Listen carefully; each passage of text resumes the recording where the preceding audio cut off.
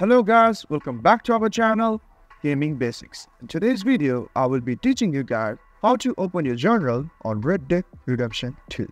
So to open your journal, you must open your satchel at first. So press B on your keyboard.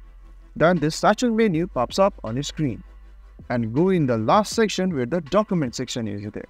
Either you can just click it or switch it with Q or E. And after you view the document section, scroll all the way down until you see the journal. And after you see it, to use it, all you have to do is just select it with your mouse or hit enter. So guys, this is how you open your journal on Red Dead Redemption 2. Thank you for watching our video. If you like our video, please leave a like and please do not forget to subscribe our channel. Also hit the bell icon to get updates with our latest videos and drop a comment for reviews and more content like this. I will see you guys again in our next video. Thank you for watching.